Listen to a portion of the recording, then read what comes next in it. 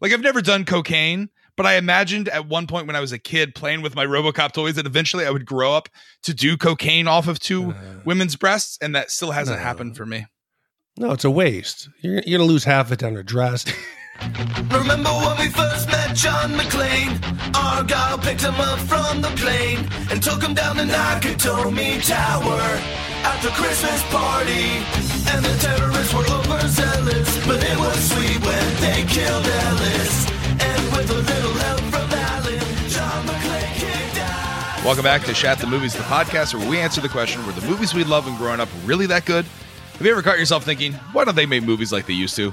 Can you still remember spending your Friday night searching for the perfect movie rental at Blockbuster Video? Do you even remember what Blockbuster Video was? If you answered yes, and this is the podcast for you, I'm one of your three co-hosts. I don't know how I'm back here, but I am Roger Roeper. And alongside me are my two co-hosts, Big D, Dick Ebert. Good evening. And Gene, ED209 Lyons. Dick, I'm very disappointed. And each week, the audience selects from 6 movie choices that we then break out a race car VHS tape rewinder and watch the movie that tallied the highest number of votes. At the end of each podcast, the three of us will provide you, the audience, with the number of wipes each movie would take to get off your respective butts. So thank you so much for listening. If you haven't already, hit that subscribe button and share with a friend. It's how we help the podcast grow. You can also check out our sister podcast, Shat on TV, where we review television series such as Westworld, Taboo, American Gods, True Detective, and Game of Thrones. Is there anything I'm missing there? Have we added any since I've left? I didn't. 13 Reasons on Netflix. Nothing worth mentioning. You can download Shat the Movies via iTunes, Google Play, iHeartRadio, Pandora, TuneIn, Spotify, or wherever fine podcasts are found. That being said, Big D, what are we doing tonight? Well, tonight's a glorious night, and it's a little deja vu because in the Shat the Movies history, this is only the second movie that has been lost to a technical issue. So Roger and I recorded, it was probably like our 8th recording ever for my cousin Vinny. You didn't miss anything. It was rough. That one was lost because Roger had this bad echo. Then we recorded Robocop probably about 2 months ago. And thankfully that recording was lost to a technical glitch as well. So we are back here today visiting this classic. And this was a commission by Paul Dixon, and Paul made a generous contribution, and I wasn't sure if it was for a movie or it was for just to help us keep the lights on. So he wrote back and said, "Hey, Big D, this was actually just to help keep the lights on. I'm a big fan of all your podcasts, and I feel guilty listening for free. Although if I were to commission a movie, it would be Robocop, which you guys have mentioned you may be doing anyway. I didn't see Robocop in the theater, but it was on heavy rotation on my VCR in the 90s. I love the mix of serious social commentary, crime and corruption, with humor, newscasts, and commercials. Come to think of it, that's why I like your podcast. Great quotable quotes to use in my everyday life, like, you have 20 seconds to comply. Good business is where you find it. And of course, I'd buy that for $1. So that was Paul Dixon. Paul, thank you very much for the generous contribution. If you want to see the schedule of what's coming up, you can go to shatthemovies.com/events. And we have everything scheduled out through July. I'm not going to tell you what next week is because we keep it a bit of a surprise, but the week after, it's Demolition Man, The Sandlot's coming up, Videodrome, Escape from New York, Best of Jim Carrey, and the Best of Roger Roeper. So you can check that out, shatthemovies.com/events, and get a heads up. Yeah, so I've been gone away. You guys have been on hiatus while you did all the massive coverage over at Game of Thrones, which I have to congratulate you for such a shitty season 8. And I'm so glad I'm not on the podcast because you guys, I was following you and you were like the only positive podcast. How did you guys stay away from all the negativity? I think for me, and I've said this on the pod and I've responded to a lot of people via email, is that I had already kind of given up hope in season 7. Right. So in season 7, like, people seem to have not remember that weird shit was happening in season 7. So they're like, season 8, they're like, I'm shocked and dismayed. I'm like, no, this is pretty normal for Game of Thrones, but I don't mind. Yeah. No, I think what it was that helped us was we don't do a breakdown of scene by scene. If we had done that, then we would have been like, oh, what the fuck is that? What? Oh, is it snowing? Is that ash? Come on. But by being able to pick a topic, we were able to do fun things like break down the strategy of the long night if we went down scene by scene, we would have been in there with everybody else and probably just been negative way too much. Yeah. Well, it's so funny because we were getting all set up here for the podcast, and it was like that scene in, I don't know if it was Back to the Future 3, where they like shove off the canvas of like the old DeLorean and get it back up and running on the trails. But that's what it felt like in powering up my computer and my mixer here tonight. How long has it been since we released an original content, Shat the Movies, together, all three of us? It's been a while. I don't know. I think it was like 2018. Oh, jeez. Yeah. I'm still amazed that people are paying. I'm still amazed that people are sending in $100. But anyway, thank you, Paul, so much for commissioning Robocop. I think I was really excited to come back and be able to do this. So Robocop is a 1987 American cyberpunk action film directed by Paul Verhoeven. The film stars Peter Weller, Nancy Allen, Dan O'Hurley, Kurtwood Smith, Miguel Ferrer, and Ronnie Cox. It's set in a crime-ridden Detroit, Michigan in the near not too distant future. Robocop centers on police officer Alex Murphy, played by Peter Weller, who is murdered by a gang of criminals and subsequently revived by mega corporation Omni Consumer Products, better known as OCP. Themes that make up the basis of Robocop does include media influence, gentrification, corruption, authoritarianism, greed, privatization, capitalism, identity, dystopia, and human nature. It received positive reviews and cited as one of the best films of 1987, spawning a franchise that included merchandise, 2 sequels, a television series, a remake, 2 animated TV series, a television miniseries, video games, and a number of comic book adaptations and crossovers. Guys, if you haven't seen the animated series for TV, you don't even need to watch it. Just Google RoboCop cartoon. He's like cuddling puppies. It's the weird, like they try to make it funny. It's like womp womp RoboCop. I don't know. Why the fuck did they have to animate everything? It's ridiculous. The film itself, the original RoboCop, was produced for a relatively modest $13 million. And the honors for the film include 5 Saturn Awards, 2 BAFTA Award nominations, and the Academy Award for Best Sound Editing, along with nominations for Best Film Editing and Best Sound Mixing. That's crazy. Because I did not know that it won awards. I just remember this movie being part of my childhood. Big D, what are your memories of this movie? Where were you when you first saw RoboCop? Well, as a senior member of the podcast, I was 13 when this came out, and the ushers at the movie theater at the Mamaroneck Playhouse 4, they were a little bit more attentive. So I couldn't get into this. I was forced to wait for HBO, and then wait, of course, for my parents to be asleep and find on TV. But as a kid whose parents owned a Ford Taurus, and I was embarrassed about my Ford Taurus, as soon as I saw that the whole futuristic, the world of 2030, right, all the Detroit police officers, they drive a Ford Taurus, I was like, fuck yeah, my parents are hip.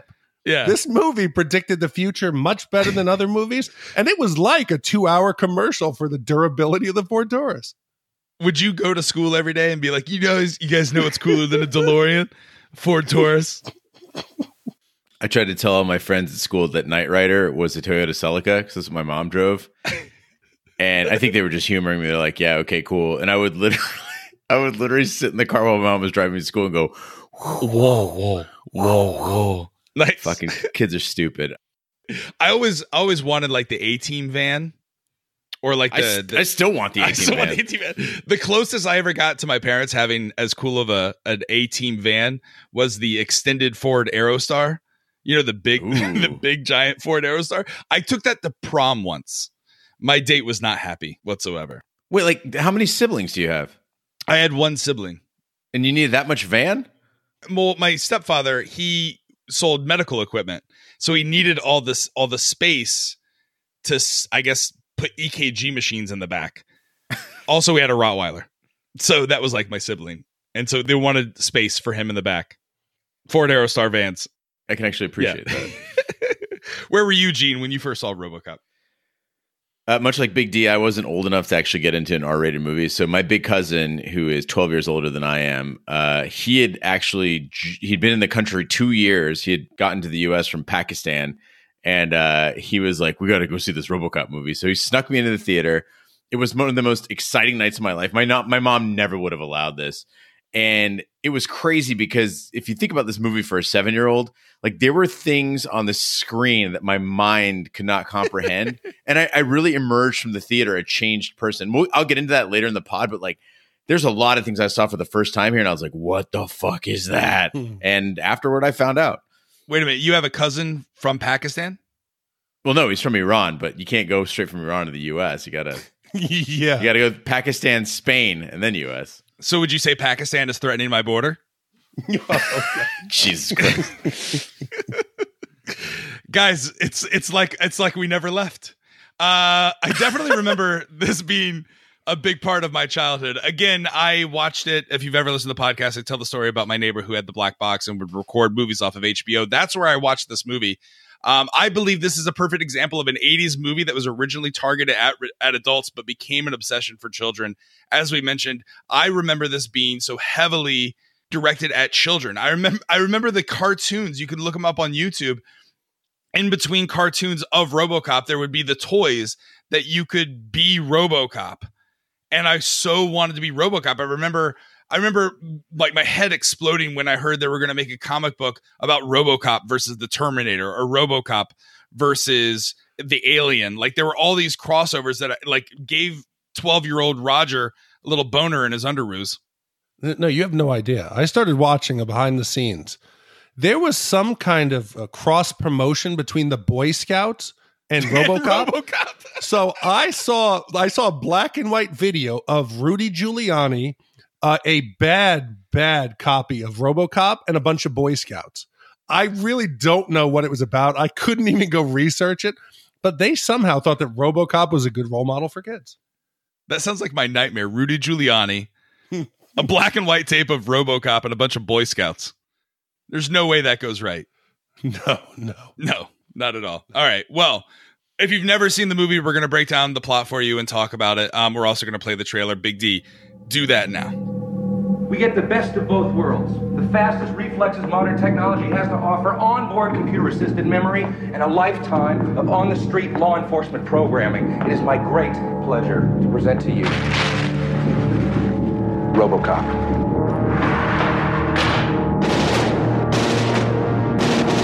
This guy's really good.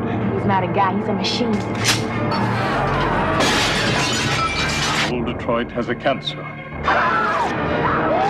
Cancer is crime. Let the woman go. You are under arrest. You better back up, pal! Your move, creep. What are your prime directives? You have the right to remain silent. You have the right to an attorney. Anything you say may be used against you. He's a cyborg, you idiot. He recorded every word you said. You're dead. We killed you. His memory's admissible as evidence. You're gonna have to kill it. Get out of the car, for God's sake!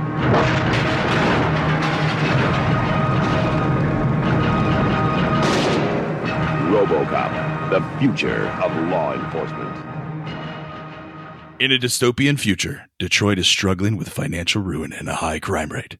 The mayor signs a deal with the mega corporation Omni Consumer Products, giving it complete control of the underfunded Detroit Police Department, and in exchange, OCP will be allowed to turn the rundown sections of Detroit into a high-end utopia called Delta City.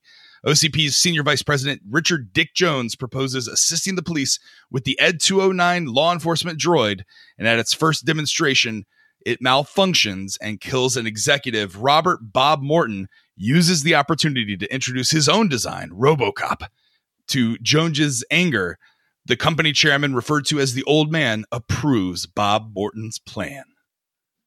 So this was Paul Verhoeven's first big U.S. movie, and Paul subsequently would do some great movies that we love, like Starship Troopers, Total Recall, Showgirls. He's done some good ones. all of them have been covered on this podcast. You can go back and listen to them. Yeah, so you know they're quality movies. And all of those have a couple things in common. Co-ed naked progressive showers, which is fantastic. Mm-hmm. Yeah. And they also use like television news reports, commercials, some like war footage in world to try to kind of let you see what's going on. And it does a great job to catch you up quickly to the world of 2030. I missed all the news reports in Showgirls. Where were all the breaking news reports? Oh, what, are you kidding me? Where they were talking about Nomi, about when she gets the gig. Hey, Nomi is now the that's big... right. Yes. Wait a minute. You're right. You're absolutely correct. I completely forgot about that, where they have... She's on the red carpet. It's a commercial for Las Vegas. Yeah, that's right. Exactly. Oh, my God. The whole movie is shockingly accurate as it comes to like a portrayal of the future. And we've seen a lot of movies that are kind of like portrayals of the dystopian future, and they get some stuff right and some stuff wrong. But it almost an undershooting what they expected from the future. They really got it absolutely right. So Verhoeven, they're showing stuff like, these really short attention spans, commercialization of medicine, having ads for like medical procedures, the militarization of the police uniforms, instead of being like the friendly neighborhood cop, it was those, the jumpsuits, the dark colored jumpsuits with the body armor. All this stuff is like, it's coming true now. And in 87, we thought, wow, that's a really dismal view of the future, but fucking here we are. Do you think our current president could make it all the way to the International Space Station?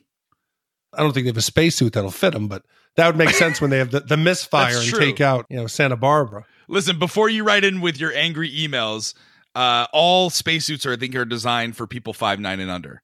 Yeah, that's what we mean. Like, I think astronauts are like jockeys, is what we're saying.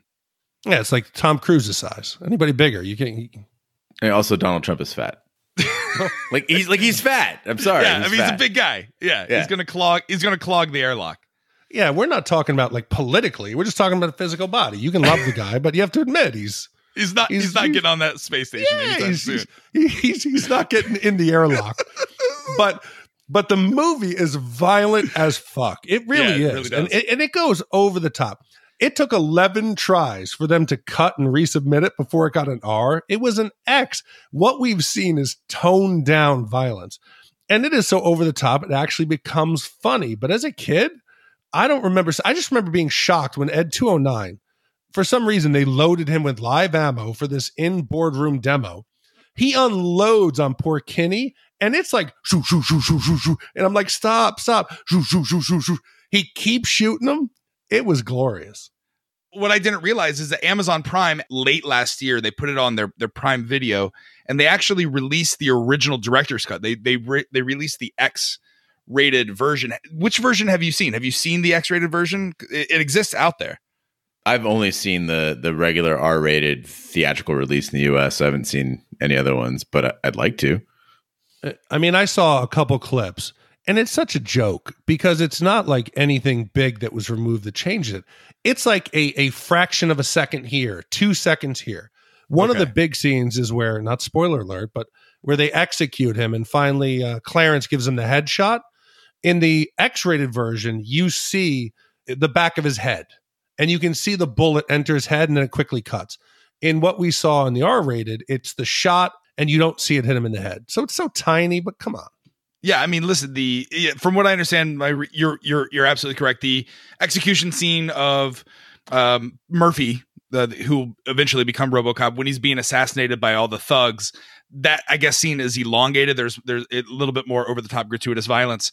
Have you ever seen the series Our Remake of Then Blank Movie? It's on the web. It's on YouTube, where a bunch of different film creators will recreate like a minute of a scene or 2 minutes of a movie, and then they'll all put it together. Have you seen this? Have you heard about this? I still haven't seen Chernobyl, so I'm a little behind on things. So Google this. It's called Our RoboCop Remake, Scene 27. Not to jump ahead here, but there's a scene where RoboCop stops a rape from occurring. There's these two thugs. They're chasing down the woman, and he shoots the guy's dick. Well, in this remake, it's satire. It's fun. It's slapstick humor. They recreate that scene, but then they bring on like another two thugs, and one of the thugs has his penis out, and RoboCop, like you see like the close-up shot of the bullet exploding the dick, and then another two group of individuals enter the scene with another woman, and his penis is out, and RoboCop shoots his penis, and it just becomes an ongoing scene of penises exploding on screen. It's the greatest thing ever. I highly recommend it. We should put a link in the show notes. Yeah, so just a minor edit, It's just small change. Small change. That's right. Is this one going to play out better than your Rick and Morty video about licking balls? Are people going to like this one more? Well, no one shoots them off. It's a little bit more romantic in Rick and Morty. But the creators of Ed 209 and this whole like corporation that is taking over police departments. In fact, I looked this up. This is happening in Detroit now. Again, this movie has predicted everything that comes true. But how soon until you think multinational corporations take over social services like the fire department and the police? Could you imagine if Orlando was policed by Disney? Well, they kind of are already. I mean, for me, having lived in the Midwest, especially, and kind of in that Rust Belt area, like places like Lima, Ohio, you do see this sort of thing happening. And what it is essentially is places like Detroit are prime candidates. And you saw it in Wisconsin, too, with the Foxconn factory. Yeah. Is basically the thing is if you got a place that's struggling for money, they're struggling to make ends meet, and you have these companies willing to pour in money to do research or run things, it's very, very tempting. So it's strange that it like you never think it would get to as far as like having an Ed 209 patrolling your streets. Right. But having worked in Lima and seeing the kind of things that like say the Joint Systems Manufacturing Center and different big industrial plants get away with, it's pretty shocking. And one of the things that they point out in the movie, because like originally I thought, well, why are they going to municipality police departments? Like, and I didn't remember that originally they say in the boardroom, like this is all for some big military contract. Yeah, so ironically, the whole Ed 209 test that they do in the boardroom, they mention in a great piece of satire that they're testing it for military application. So like, why do they not do it out in the military versus doing it in the boardroom? Right. And then they go a step further. Like Ed 209 like growls. And you got to think that this is not that uncommon because people don't like flee the boardroom. They're still just sticking around, like trying to check out what went wrong with Ed. I'm like, I'd be jumping out a window. I don't care. Oh, well, Officer Alexander James, or Alex Murphy, joins the force and becomes partners with Officer Ann Lewis. On their first patrol, they chase a gang of criminals led by the notorious Clarence Boddicker. Boddicker's gang hides in an abandoned steel mill where Murphy and Lewis separate on foot to find them. Murphy kills one of them and attempts to arrest another, but he is caught by Boddicker.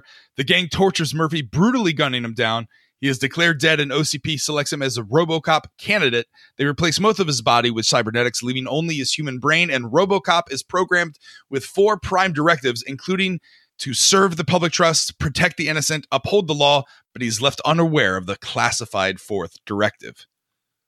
So when we recorded this originally, Kerry Gross was on the podcast.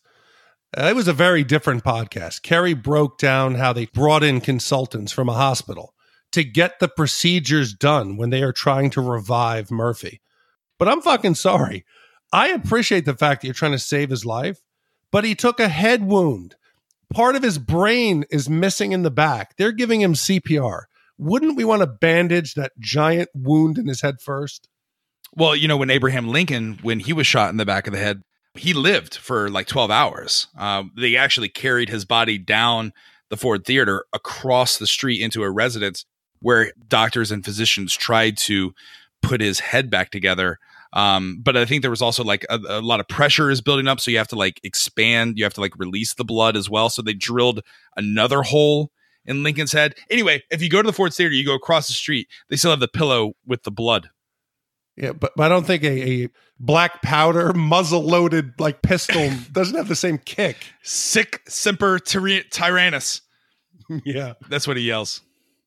Yeah, I don't think that I don't think that John Wilkes Booth like stood over his body and went and tracked the shotgun. But it's amazing that this torture scene, I remember, rattled me as a kid, and it still has that effect on me.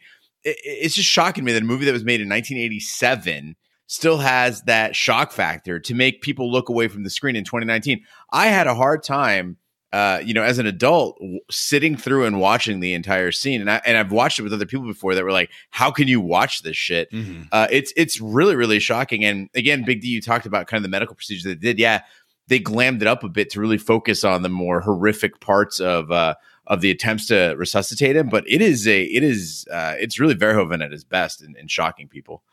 Now, Gene, you're a gun owner. Big D, you were in the military. If I were to take a shotgun and aim it at your left hand or your right hand and blow, like, would it blow off at close range? Would it have that explosion factor? I mean, it depends on the size of the shot. So when you're using a shotgun, the buckshot comes in, you can go basically like bird shot, where it's like very, very tiny pellets. or you can go like defensive rounds, which are bigger, and then eventually you go to a slug, which is like one big fat, basically like a bullet. But if they're using, like what I use in my shotgun for home defense are defensive rounds, and so that's only a couple big pellets that are coming out. And if you do that at close range on a limb, that limb's coming off. Yeah. But like Murphy and Lewis are reckless in this whole approach at trying to take down the gang, right? Yeah. So I was watching this. I'm like, maybe the reason Detroit cops are dying at an alarming rate isn't necessarily how bad crime is in Detroit, but the fact that nobody waits for backup. Like they already know what these guys have. They've been following them on the road. They know they're outnumbered. They know they're outgunned.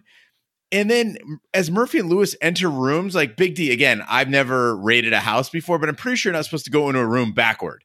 That's one thing. And maybe work as a fire team and don't split up. And then the radios, I'm like, okay, at least they have some way to stay in contact with her in separate rooms.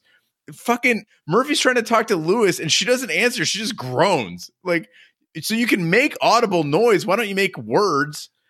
I got the vibe that Lewis didn't want a partner. She was eager to kill him off. She did everything she could to get him killed. Wait a minute. So you think that Lewis set Murphy up by being reckless? No, I don't think she did, but everything she did was stupid. Okay, we'll give Murphy a pass because he's been at some cush, suburban department where everybody says, haha, you don't know what being a cop is. He's outside of Detroit. He's like right. he's where the Pistons play. Yeah, he's a mall cop. He hasn't seen any violence. He doesn't know what's going down in old Detroit. Lewis, obviously she's lost a partner because she's getting a new one. You give him, hey, listen, I learned my last two partners got killed because we didn't wait for backup. Let's wait. But like I got like the opposite feeling of their relationship. I thought that Lewis was hot for Murphy. Like I thought she saw him. She like blew that big ass bubble. Like I felt like there was always something going on between the two of them. Like I think Lewis was really hot for Alex. Flirting? Mm-hmm. Yeah. Well, 1980s flirting. Oh, okay. Yeah, in a dystopia Detroit. And there was that moment when she's kicking that suspect's ass in the police station and she takes her helmet off and like she does her hair kind of waves and Murphy looks at her. So maybe, but it's so much more than the violence. And as a kid, I didn't see it. Even as an adult, I didn't see it. He's making a commentary and it works because it's hidden. In Showgirls, I was older, I saw it, but it's fucking campy. Starship Trooper was goofy and unrealistic. Yes, the satirical content's there, but I don't think it was as effective because you know what it is. I'll bet you that a majority of the audience that walked out of the theater in 87 was like, fuck yeah, woo, Robocop, American muscle, gonna take on the criminals. Yeah, fuck yeah. That's not what this movie was about.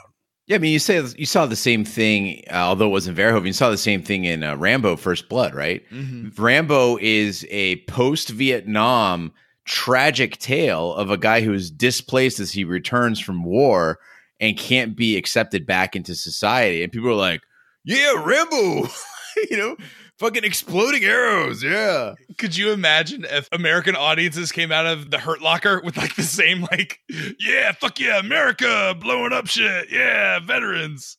There's kids just getting like toy bombs to disarm from McDonald's Happy Meals. They're like, mommy, I want to dress up in the bomb squad and have a robot for Halloween.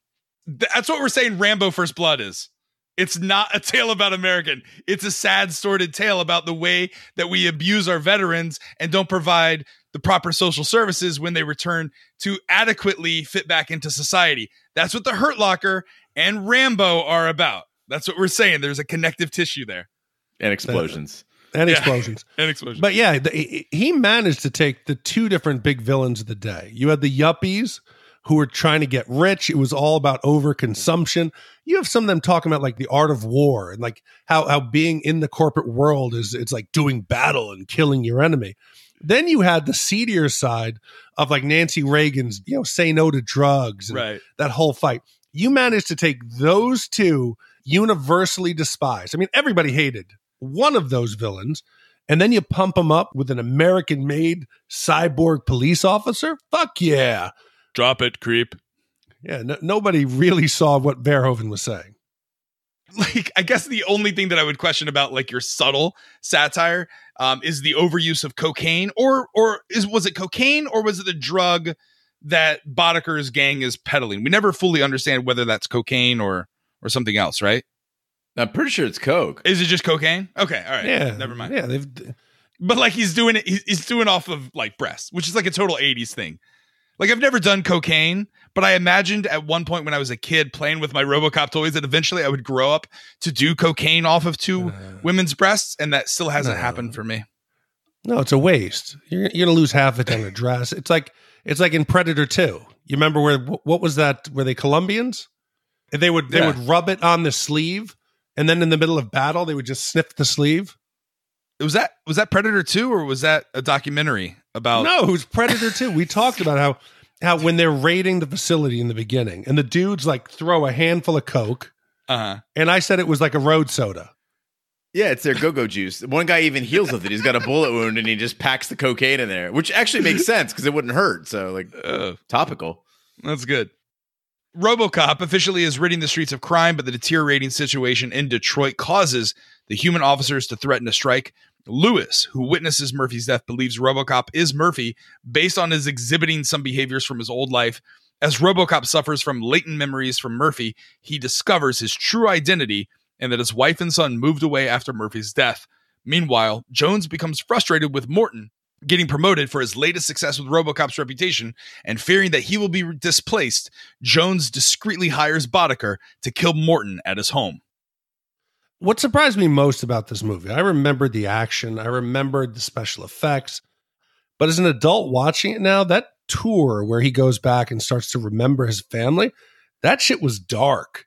I actually found myself caring for him and emotionally thinking about him as a human inside the shell, instead of the first time as just some action hero cop. I felt like he was a person. Yeah, so Gene, I don't know how you feel about this, but I was just thinking about this as I was watching RoboCop. You and I are significantly younger than Big D, right? Big D is like the oldest on the podcast. Hold on. He's going to die before we are. What if technology, like, do you think, obviously this movie is a very good predictor of future technology. Soon, like when Big D is about to die, I bet we could save his body and put him into some sort of robot to where he could continue to be on the podcast. It'd have to be fucking Ed 209 sized. That's no normal sized man. Could you imagine us on the podcast recording with Robo Big D, and then like all of a sudden he starts having the convulsions, like he's like Emma, Vanessa, Toby, my cats. I mean, he doesn't need a body though. We just need the head. That's it. So like the little jars, like for Futurama. He needs like two little tappers so he can edit the pod, and that's it. That's right. Oh, editing would be a breeze with Robo Big D.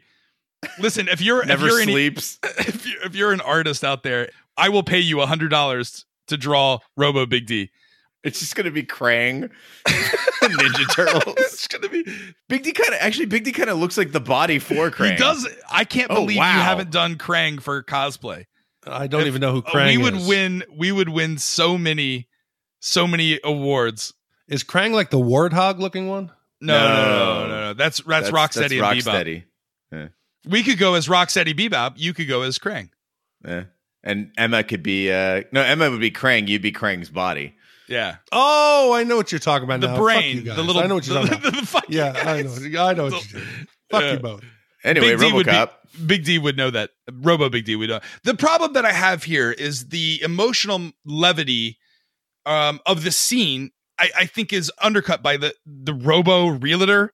For those of you who don't remember the movie, he goes back to his old house and like he's having flashbacks that are like playing, and he doesn't know what's real and what isn't. Sometimes he's seeing his wife. Sometimes he's seeing like, his son. But then they have this like TV monitor that looks like something out of like a 1980s hospital soap opera. And this guy's like, hey, would you like me to buy the house? I would buy this if there wasn't like trash that was left over. Mm-hmm. They took the time to install these realtor robots, but didn't clean up like the burned photographs that are laying on the table and the dead roses. It looked like a fucking crime scene. Yeah, that's exactly right. Like he didn't die in the house. Why did they make the house all dirty? Yeah, I think it was meant to express the emotional impact on the family and the fact that, because I was like, why'd they leave so soon? Like, it just seemed like they're like, well, he's dead. We better fucking go. Like, you're not sticking around at all. Throw some canvas over the couch. Let's get But out I think of here. I think it was meant to maximize the emotional impact. And I got to say, and this is going to get weird because I'm going to be talking about Peter Weller's mouth, but Peter Weller, I think the reason why all the other tech looks so dumb is that he's so good at what he's doing. His robotic movement is amazing. And as Big D said, when he has those flashbacks, you really feel for him. But think about what this guy's got to work with. He's got a big metal suit on. And the only thing he's got to really communicate with is his body language and the lower half of his face. And you just feel heartbroken for him. The way he's able to emote with just that much exposure to the camera is really, really fascinating stuff. And I can't think of anybody else who could have pulled off this role. He was perfect for it. No, and if again, watching the behind the scenes, he studied for like 3 months with the head of the Juilliard department for physical movement. So he was practicing on how to move as a bird with a robot. So his head movements, when they got on set, they delivered the robot suit. He couldn't do any of the moves and he melted down. He said, I can't fucking do this. I just spent 2 months training for this. And they started filming. It was terrible. They shut down production and gave him time to rework the movements because originally it was bad. But imagine practicing and getting ready and then the suit, you can't do anything. He could barely move. God, could you imagine tolerating the head of physical movement from the Juilliard school for 2 months? I'd be like, get the fuck away from me. We're gonna go for Thai tonight? No, go away. Fuck off. He's essentially the world's head mime. You know, he's like the mime leader, and you're listening to him for 2 months. Yeah, like could you imagine? Because Juilliard is the pinnacle of like actor and actress movement and training in America, right? Like if you go to the Juilliard School for the Dramatic Arts, it's a very tough program, and you usually come out really well, right? It's well respected. Yeah. Could you imagine Peter Weller coming in that day one and being like, you know, seeing all the other actors and actresses that are rehearsing their roles for Hamlet and Shakespeare and a bunch of other like literary genius, and they're like, what are you here for? I'm going to play a robot cop cyborg. Exactly. They're like, get out. He had to keep coming back. That's why it took 2 months. So what's crazy again about this movie, we talked about at great lengths, the violence, there's sexuality, like there's boobs, but it's like locker room boobs. Like it's not sexy. But again, I can't stress this enough. This movie was turned into commercialization for little kids. And there's like a rape scene. There is a genuine assault on women that happens. That's a major scene in this movie. Yeah, it's weird because you got to figure kids who got into the Robocop toys and cartoon would know what Robocop was. In order to know that, you would think they would have seen Robocop, but it's not a movie for kids. And I remember as a 7-year-old, this was the first time I had seen an attempted rape. I had no idea what rape was. And I'm like, what are they doing? And so then I had it explained to me and I was like, wait, people do that? Like that was a horrifying thought. Could you imagine like teachers in the 80s? Because there was still PE. Like you guys remember PE. Big D, I definitely know you remember PE. You saw it to like dress out and stuff. Kickball? Fuck yeah. Could you imagine teachers in the 80s seeing 2 children holding down like another child while the teacher comes over and she's like, what is going on here? What is going on here? And then the other kid comes up and he's got a helmet on and he's like, drop it, creep. And they're like, we're just playing Robocop, Mrs. Johnson. No, but you're missing it. What is the ultimate deterrent to rape? Castration. As soon as he shoots that guy in the dick. That's the ultimate? Hold on. Did you see his partner in the rape? As soon as he shoots him in the dick, guy goes, no, I'm sorry. He lays down. That dude is never attempting another single assault on a woman ever again. I feel like as a military strategist, if I'm planning out a major war, why am I not aiming solely for dicks? Like instead of going for headshots, we should all do dick shots. That would end a war immediately. People would put their guns down and be like, yeah, you guys want to take our oil? Like be all like, just don't shoot us in the dick. Like shoot me in the head. Just demoralize an entire country by shooting their penises off. You see, folks, this is why we brought Roger Roeper back for deep hitting fucking insightful content like that. Well, aside from the rape, this is also the first time I'd ever seen cocaine, and I had no idea what was going on there either. So I was like, what is that stuff that they're doing? And I will tell you, and Mom, I'm sorry about this, but for weeks after RoboCop, my friends and I would go steal the powdered soap out of the boys' room at school. And we would snort that shit because we were like, oh, look, it's like RoboCop. So I guess it did have that effect. Would you guys like take turns pouring it all over your chest and then like doing the powder off each other's chest? No, we tried to find incredibly old looking women to do it off of. I don't understand this about the 80s. Like, look, the first time I saw Playboy, it was also like an 80s Playboy. And I'm like, why did women, like hot, quote unquote, hot women in the 80s look so old? Like the women that are hanging out with Bob they look like moms. Like, I'm like, how is this sexy? Yeah, like Bob, I can only be here for a couple hours. I only have the babysitter till 9. You better get this cocaine snorting going. Fucking Bye, Karen. You're gonna call me Bob, right? God. Speaking of Bob, his relationship with Dick, did it look like Dick was gonna force his way? You're talking about rape. Did it look like Dick was gonna force his way on Bob in the executive lounge? No, but he violates that fucking rule in the bathroom. He didn't wash his hands. Not only was he there like getting up in his face, he doesn't wash his hand, and then he slides his hand into his hair and grabs him. And I thought that was scarier than fucking Emil, that clown who's like, hey. Bob in the bathroom with Dick, that shit was scary. Well, I mean, Dick has done this before, right? Like he used to call his boss like Iron Butt, Boner. Like, I'm like, I don't know, Dick. Doesn't think you need some better insults there. Yeah, but he said that they were always with the respect. They were so Iron Butt. That's like a term of endearment.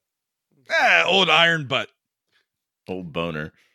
RoboCop recognizes a gas station robber as Boddicker's henchman, Emil Antonowski, and after a shootout that results in the gas station exploding and Emil being injured, he manages to arrest him. RoboCop reviews police records, identifies Boddicker as the other gang members before confronting them at a drug deal. During his arrest, Boddicker admits to being hired by Jones, and with this evidence recorded on video, RoboCop attempts to arrest Jones at OCP. Jones openly admits his role in Morton's death, but reveals the fourth directive. RoboCop will be shut down if attempting to arrest any senior officer at OCP. And with RoboCop's programming limiting his abilities, Jones sends in Ed 209, stationed in his office to attack RoboCop. RoboCop manages to evade Ed 209, but is ambushed by a SWAT unit, which has all been authorized by Jones to help eliminate RoboCop. Lewis, who had been following RoboCop, helps him escape to safety at the steel mill and undergoes repairs. So for everybody out there, I apologize. I'm going to talk about the military a little bit here, but I'll make it brief. Okay, so turn off the podcast. But if you think that these military mistakes or design flaws don't happen, they do. You would say, how the hell could you design a robot for urban pacification that can't walk up and down stairs? That shit happens. When I was in the Army, we used, when you were doing these big training missions, it was called Miles gear. It was like a big glorified version of laser tag. And part of the control unit would sit on the back of your neck. And it was part of this harness that you would wear with sensors. I know it was designed in an air-conditioned office because as soon as you put your rucksack on, the box was digging into the back of the backpack.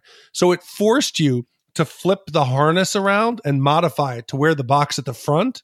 Otherwise, you couldn't wear your other gear. So this shit is believable. They don't always field test this stuff with people who have experience. It's designed in an office, and they go, oh, yeah, this will work. Listen, you don't get to a $721 trillion budget by field testing stuff. You just keep making that shit and throwing it out there. Yeah, I don't understand why Ed 209 also has like these great like fucking cannons, like minigun arms, and his decision when he's attacking RoboCop is to use essentially bottle rockets that are highly inaccurate. It was like another design flaw. But what was much more deadly than Ed 209 was the fucking Detroit Police Department when they showed up. Oh I don't understand. Like, these are guys that were like, yeah, RoboCop like a week ago, and now they're just fucking lighting him the fuck up. And all I'm thinking during this scene is like, this guy's already been shot to death. One, if you really want to give somebody PTSD, like kill him in the same way that he was killed the first time. Like, you got to decommission him after this. He is all fucked up. Yeah, if I had one bad thing to say about the plot, is that this doesn't make sense because up until this point, they were striking. They were like, fuck this, fuck OCP. They're cutting back our benefits. And now all of a sudden they're just going to take one rogue senior executive's call to arms to destroy RoboCop. I don't think that would happen. But I guess, you know, again, in the grand scheme of things, this isn't that bad because it's supposed to be a reflection of what happened with Murphy and a callback to that. And like police can also sometimes be the thugs. And dude, forget about the fact that he's one of us. He just captured Clarence. He just brought him in. They said, what are you going to charge him with? He's a cop killer. They brought him in. He caught the guy that they couldn't catch. And That's then right. all of a sudden it's convenient. No, he's a bad robot. Kill him. Let's get him. Come on. But that's what makes RoboCop one of the coolest heroes of our age, is that he can't win. Like he'll never, he's already lost. Like even if he brings in the bad guy, even if everybody accepts him, the fact of the matter is, as you said, Big D, like he's not human anymore. He doesn't have his family. He can't go to bed at night. He's trapped in this suit. Like he's a revenant. He's just this thing that was brought back to gain revenge or to seek justice, and has no other purpose in life. It's incredibly tragic and powerful and deep for an 80s action hero. yeah, You're talking about special effects in this shootout. I think it was amazing for what they did. They had a $13 million budget, right? So you have to make a decision. Do we spend money on RoboCop? Do we spend it on world building? Do we spend it on the other robots and the fights and the explosions?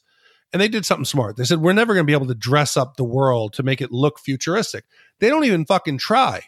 They just use the Dallas background with a couple indistinct buildings with lights at night, some rundown like iron mill. They don't even try to make it look futuristic. The cars in every other movie, Total Recall, they try to make cars look, or even like Hill Valley and Back to the Future Part 2. It is straight up stock off the showroom Ford Tauruses, like Ford vans, box vans. This is 2030, and there's no car that's changed since 1987. well, again, they had to stretch this budget because I do believe they probably blew all their cash on RoboCop itself, like the practical effects and all the explosions, right? And probably safety that went into that. When you think about it, there's only, let's count them, 4 main sets. You have the iron, you have the steel mill, you have OCP headquarters, you have police headquarters, and then I guess the Murphy house? 4? Yeah. Can you guys think of any other major set?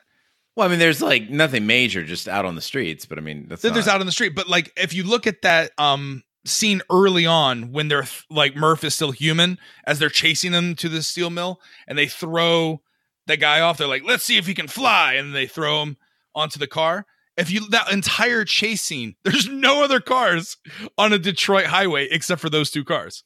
Okay, that's actually accurate because what happened was they built Detroit anticipating a population of 3 times what it is. So if you're ever on the highways in Detroit, there are fucking no other cars around. It's great. There's no traffic. Yeah, it's pretty cool. Crazy.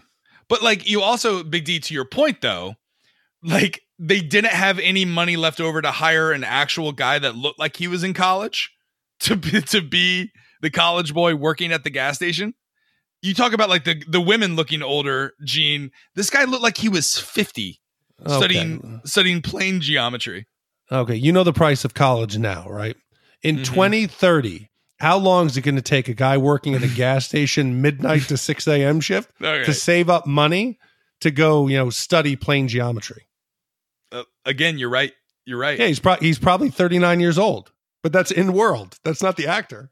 What year of an aerospace engineer do you take plane geometry? Is he still on his first year? It's not airplane geometry. No, it's plane. Plane. Oh, but you're talking about like the different planes. Yeah. Like of existence. What do you think? He was designing aircraft? I thought he was like working for Boeing or Lockheed Martin. No. Or maybe OCP was making Ed 209 that could fly, so he was learning plane geometry. No, plane geometry is like 2-dimensional geometry. Well, I knew it wasn't plane, Plain. That's just plane geometry. That's just plane geometry. Fuck. All right, we need another T-shirt. It's Roger Roeper's plane geometry. Just vector graphics. Anyway. The police follow through with their strike, creating chaos in the city. Boddicker and his gang are released from prison and acquire new high-powered rifles from Jones to finish off RoboCop. Boddicker, utilizing a tracking system provided to him by Jones, heads to the steel mill. RoboCop and Lewis work together to eliminate the gang. Lewis, however, gets shot by Boddicker before he attacks RoboCop, who stabs Boddicker fatally in the neck. Okay, so I'm still caring about this fucking ridiculous half-human robot when it's partially because he's now taking his helmet off, and that shit looks good. That looks really. It looks good. real good. Yeah, it looks fantastic. He's got these. And Gene said he's got these great lips, but he's got these doe eyes, and he's just looking at everyone inquisitively. And when they drop all the steel like scrap on him, and it's going through his chest, I wanted to scream. I was like, "Leave him alone! Leave him alone! Leave RoboCop alone!" Yeah. You were the kid that got upset. This movie I got upset now. I got upset now watching it. Did Emma watch this with you, or did you send her to bed? I put her to bed. Oh, okay. All right. If she's anything like Carrie, she put herself to bed during this movie. But you think he's going to be overpowered. You're like, oh my God, RoboCop's going to lose, because they also have like these super, what do they call them? The Cobra guns. I remember in RoboCop, the video game, if you got this gun as RoboCop, you could like destroy a lot of things. Yeah, those cannons were fucking kick ass. And there's a great scene before they go to war with RoboCop where they're just using him out in the streets and they just get to blow shit up. It's so fun to watch. Like, I'm like, man, I would have loved to have been on set the time they did the shoot again at $13 million. It's like less than it cost to shoot The Long Night for Game of Thrones, right? Right. Fucking fascinating. But what I don't understand is, why didn't Ed 209 have one of those? Like, clearly a normal person can carry it. Why does he not have one of those instead of those fucking bottle rockets? Because you can't even pretend he's there to arrest people. He doesn't have hands, so he can't handcuff you. If Ed shows up with that thing. But I'm sorry, if you give me like a brand new some kind of rocket propelled grenade or some kind of weapon that makes things explode, I'm not shooting a car like 8 feet in front of me. I want a little bit of distance. Well, it's a 6,000 sucks. So yeah, I think it can take the damage. And also, Big D, you're not a fucking Detroit hoodlum that's coked up and freshly out of prison like Emil. So yeah. I don't know. And speaking of Emil, like, you know, like I thought he died. I thought, and then he's back in the scene with the big cannons that they're shooting off, and he's also at the steel mill. Yeah. So, RoboCop arrests him, and then he gets out again. But then a horrible fate awaits him as he gets hit by the toxic waste. Guys, again, it's one of those things I'd never seen before. I hadn't seen rape. I hadn't seen cocaine. I didn't know what toxic waste was. And so I saw this and I was horrified. And as a child, anytime I heard of anything being toxic, I was like, oh shit, like get that fucking away from me. Yeah. Because it pours on Emil and like completely instantly mutates his ass. Yeah. You'll eventually either become mutated like Emil does, or you'll gain superhero senses. And then, but you'll be blind, but your hearing will be so great that you'll fight crime in Hell's Kitchen in New York. But it gives us one of the understated quotes of the movie. Early on, when there's the massacre in the boardroom, I think Dick says, "Oh, it's just a glitch. It's just a glitch." And you have someone screaming, "Get the paramedics!" No, I don't think that'll work. Here, Emil, his flesh it's melting off of his bones, and he's like, "Help me, help me!" What the fuck? Who's gonna help you? What can they do to help you? He looks like that poor soldier or fireman in Chernobyl. Laying in bed. Oh, it's so bad. But Spoiler then alert. the worst is when was it RoboCop? Oh, no, it was Boddicker. Who runs him over? Oh, Boddicker. Someone runs him over. Boddicker runs him over. He explodes. Yeah, that's one of the highlights. Softened up. He's all does toxic waste do that? It just softens your bones to where you become this meat pie that just explodes in intestines and arms and eyeballs flying everywhere. I mean, I think it's kind of like zombies in The Walking Dead, how they just become very mushy for no reason. Yeah. Toxic waste flea is definitely a highlight in this movie. I remember in the version that I watched as a kid, and I may have gotten it wrong, but I thought his, like, as he's like coming out of it, like one of his arm falls off. Like, does that happen? Like his hand like drops? It didn't in the version that I watched in RoboCop. Yeah. Doesn't his arm drop as he's trying to like find people to help him, and then he explodes? No, that's a different movie. I have not seen. I watched the trailer for part 2. No, I will not be watching it. Part 3, no, I did not watch the reboot. So that could be in one of the other movies, but that was not in this. But I think we all have to stand up and just applaud. Okay? Yeah. Okay. This movie was made on $13 million. They filmed it in Dallas in August. It was between 130 and 135 degrees inside. Peter was losing 3 pounds a day. He was getting dehydrated. He had an IV. This movie, people on the set have gone on record as saying this is their worst experience ever. I think one of the executives had said, I will never do another movie again. One of the writers had sworn off Hollywood. This was a true test of people's determination, and that they got through it, through all of the problems, the hiccups, the shutdowns, that we got a movie that still 30 some odd years later kicks ass. It's a testament to their willpower. Yeah, it's funny too, because this movie did inspire other similar type movies. Like they totally, when Boddicker he's approaching RoboCop, he's got the steel beams on him, Big D's crying in the corner. He takes that steel pole and he shoves it down into where like RoboCop's heart would be if he was still human, but he's not. He's a RoboCop. That scene is lifted. James Cameron, it's the identical scene in Terminator 2. Yep. So like James Cameron, you're a hack, and I don't know why Avatar is still number one. I agree. Hack. Yeah. RoboCop heads to OCP headquarters alone, destroying Ed 209. He barges in on an executive meeting where Old Man and Jones are present and shows him the video of Jones's confession. Jones quickly takes the Old Man hostage, knowing that the fourth directive still protects him. The Old Man fires Jones, nullifying the protection and allowing RoboCop to shoot Jones, who falls out of a window to his death. Grateful, the Old Man commends RoboCop's shooting and asks what his name is. RoboCop smiles and answers, Murphy. End movie. Another great quote from the movie is when you see that Lewis has been shot, and she's like, and RoboCop goes to her and he's like, they'll fix you. They fix everything. And I'm like, wow, that's dark as shit. And then we never see Lewis again. And like, as I'm watching this, I'm like, fuck, I don't remember what happens in RoboCop 2. I'm like, please don't tell me that, because this is what Hollywood would do today. RoboCop 2 would be Lewis as Miss RoboCop. Right. And later we find out, no, she's fine. And then in RoboCop 3, they would have a family of Robo children that would also fight crime, and it would be the Robo family. And then they have a children's show with puppets and call it RoboBop. Dude, imagine though, this could have gone fucking super dark.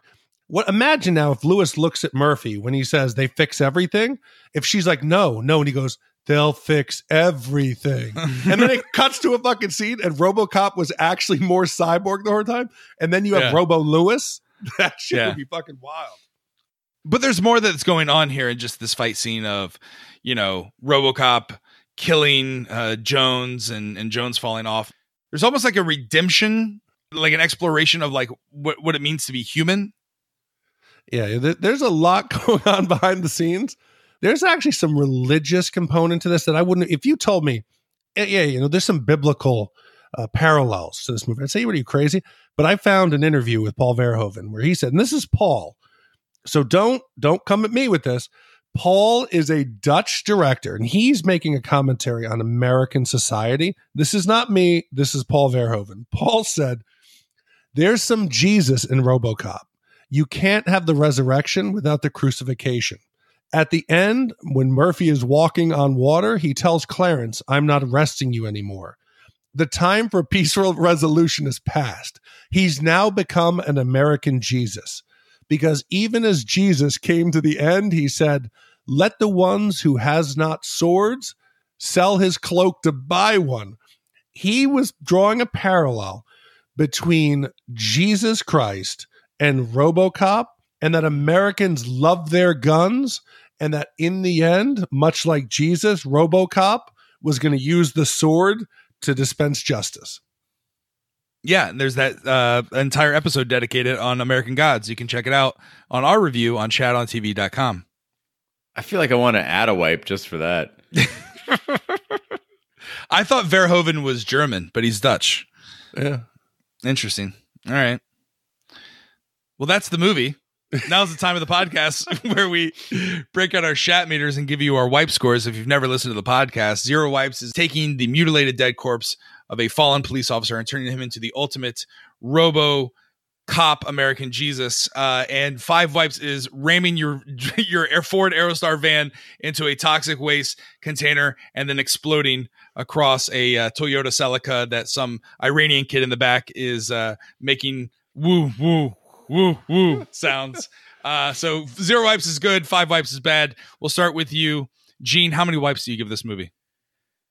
Raj, for me, you know that I hate comedy in a non-comedy movie, but this movie did just the right amount of comedy, and it used it for a very specific purpose. So it was an onslaught of violence and just slamming the senses.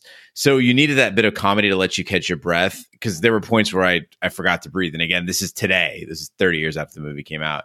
The movie's terrifyingly accurate in its predictions of the future without being overly cerebral. And Carrie's going to hate me for even saying this, but it's what I wanted from Blade Runner. Just appeal to my emotion and keep the story moving very, very quickly. It's also a truly painful tale. I remember when we covered The Crow, they had that scene where they're showing like when the crow died, and you're like, oh, you're supposed to think it's very traumatic. That was bullshit compared to Robocop. Like, they hit you hard with this shit. Yeah. That mix of the surgery scenes and then Murphy's memories of his life was super powerful. And I thought, you guys mentioned their take on technology. The computer effects are really tastefully done. They had the simple LED screen, the status codes, the special effects otherwise were incredible. When Robocop takes off his helmet, it looks great. I like that they had a partnership with Lewis, and even if she had the hots from a little bit, it wasn't like sexual. It wasn't a romantic tale. And that was fairly advanced for the late 80s. It would still mainly, if you look at movies like Conan the Barbarian and other movies of the 80s, if you had a male and a female working together at all, it ended up being romantic in some way. The only thing I would give a ding for is some of the explaining I had to do to myself for all the things that you had to suppose for this world to exist, right? Like, it's not 100% on target. So I'd say just a little bit of a ding for that. Like the fact that Robocop was released out on the street so quickly. Like, it was just like, come on, no testing. Just like, right, yeah. Go ahead. On his own too. Just like, okay, no partner now. Just go ahead. Or like just the lack of investigation of the Ed 209 incidents. That could be explained away a little bit, but not entirely. So for me, I'm going to have to go half a wipe on this one. Still a spectacular movie, and one that I would literally turn around and watch right now. Yeah, I agree with you, Gene. This movie, you do have to fill in the blanks a little bit, but I think that plays to its credit, because it's a surprisingly tight B movie, and it holds up for what it attempts to pull off, right? Like you said, it's the Nostradamus of 80s action movies that's surprisingly deep in its satire when you look just beneath the surface. And it ultimately became ironic, again, when the producers commercialized the property even further, just like Paul Verhoeven predicted us dumb Americans would do. But ultimately, at the end of the day, my rating is, it's a fun movie. It holds up. The fact that they didn't try to go to Last Starfighter and they didn't try to go to Tron with its visual effects, I think the simplicity of it, like the Predator and the Terminator and Terminator 2, they don't look outdated. Does that make sense? Like, they still look good, which is great. And so I think that's why this movie continues to hold up. Plus, there's this whole deeper conversation of like big mega corporations coming into cities that have failed, like the League of Shadows and Ra's al Ghul and Batman, and depressing the area with crime and working in conjunction with drugs and crime, and they're in on it so they can depress the property so that they can build their city and ultimately rule the world.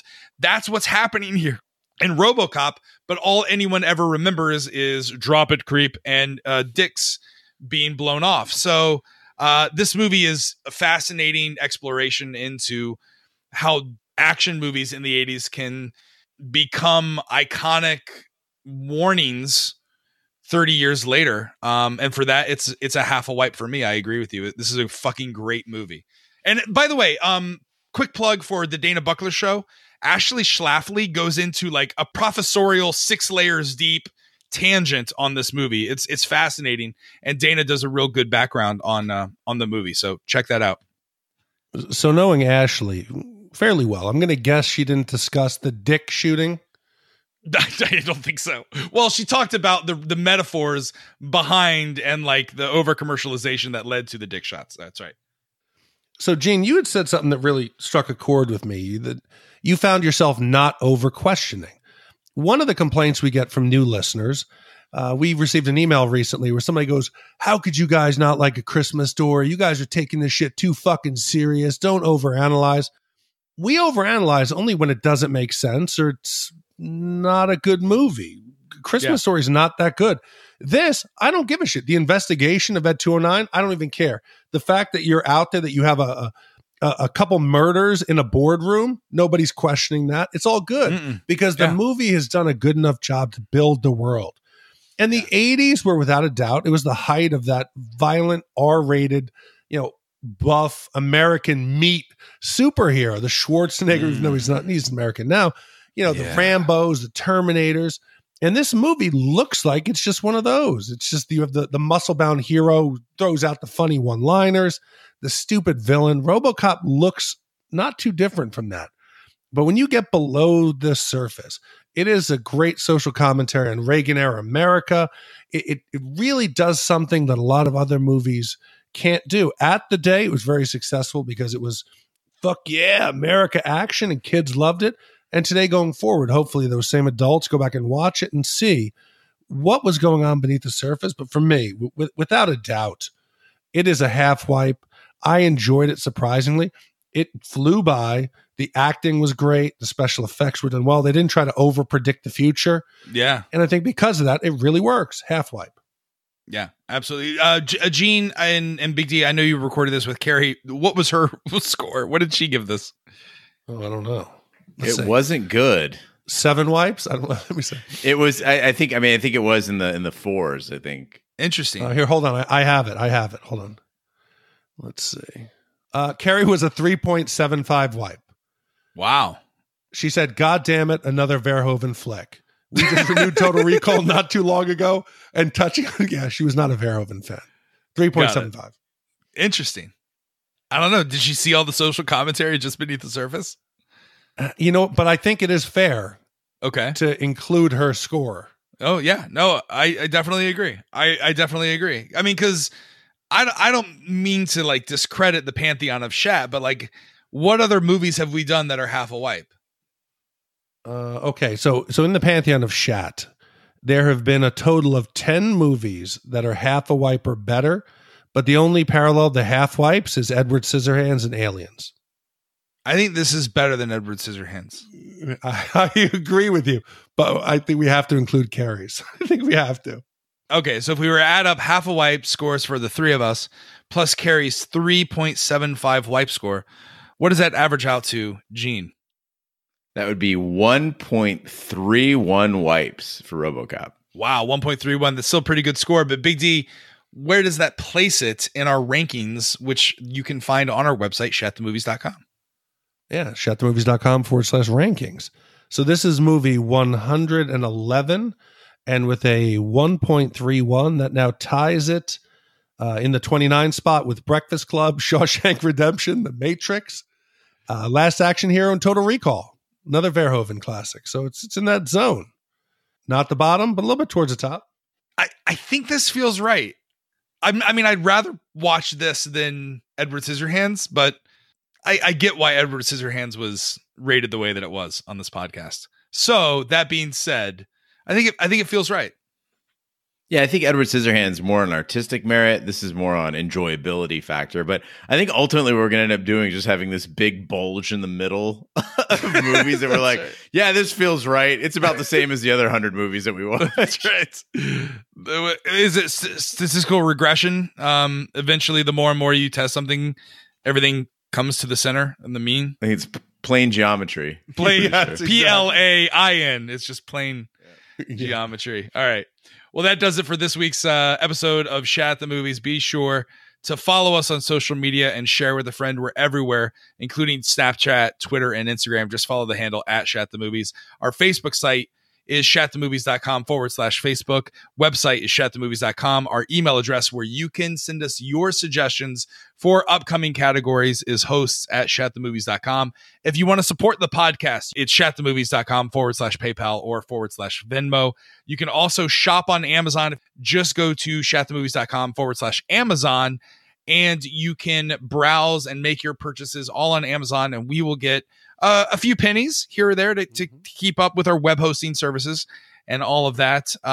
You can also complete the survey, shatthemovies.com/survey, to where we will, it's all anonymous, your responses, but it will help us go find some sponsors. The last thing we ever want to do here at Shat on Entertainment is put anything behind a paywall.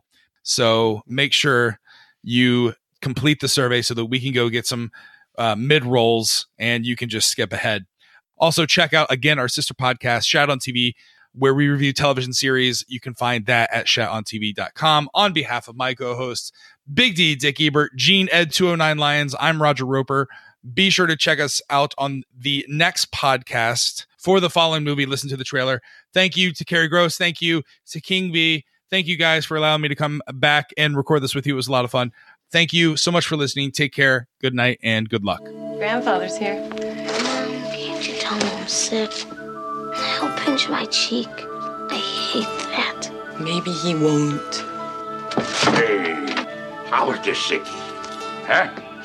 I brought you a special present. What is it? It was the book my father used to read to me when I was sick, and I used to read it to your father. And today, I'm going to read it to you. It was a time when life didn't seem so complicated. Marriage is what brings us together today. What? What? I'm killing myself once we reach the honeymoon suite. Wouldn't that be nice? A courtly age of gentle conversation. I will always come for you. But how can you be sure? This is true love. Oh, no. Is this a kissing book? No. Actually, there was a lot of treachery, peril, and revenge. Prepare to die. Never go in against the Sicilian when death is on the line.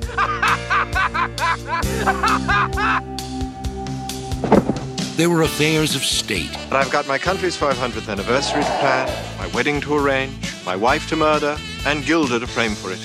I'm swamped. And affairs of the heart. My Wesley will always come for me. Your Wesley is dead. I've seen worse. Bye-bye, boys. Have fun storming the castle. It's more than turning. What's the difference? We've got him. Think it'll work? It would take a miracle. Goodbye. It's a story of love. A tale of adventure. It's as real as the feelings you feel. We're kissing again. Someday you may not mind so much. The Princess Bride. Not just your basic, average, everyday, ordinary, run-of-the-mill, ho-hum fairy tale.